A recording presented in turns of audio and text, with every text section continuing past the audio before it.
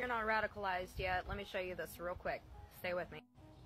This is from the Department of Homeland Security, the DHS website. It is still online, but it's a little harder to find, so go ahead and screenshot this and keep it. These are the things that are defined as violent or terrorism by U.S. definition, okay? If you're a military vet that has your own personal perspective of any experience that you have had overseas, you're violent.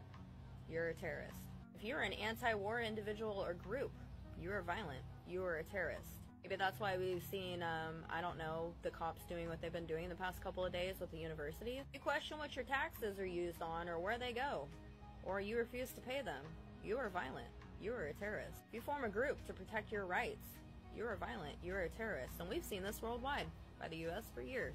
If you use alternative media to get your information, i.e. TikTok, you are violent. You are a terrorist. You reference the Constitution, which your rights are written into, you are violent. You are a terrorist. You support third-party candidates, you are violent. You are a terrorist. You support an audit of the Federal Reserve, you are violent.